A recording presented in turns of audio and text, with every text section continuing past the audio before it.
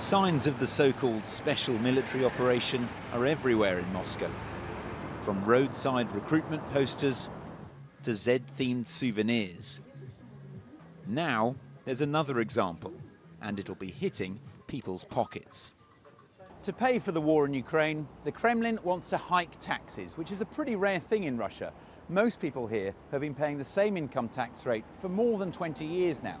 But with defence spending sucking up nearly a third of this year's budget, it's a case of drastic times calling for drastic measures. At the front line, it's generally poorer Russians who provide the manpower.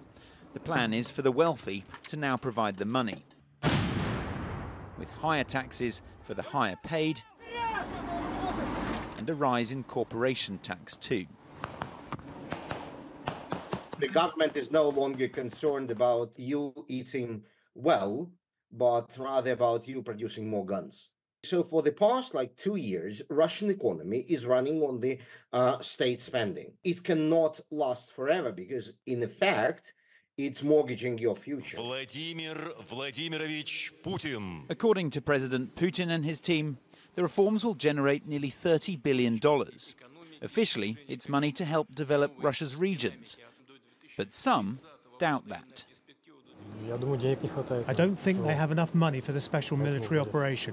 That's why. I don't think it's fair. The bottom threshold should be higher. This will just affect people who work a lot. But right now in Russia, everyone's affected by the current path, and even so-called peace missions need to be paid for. Ivor Bennett, Sky News, Moscow.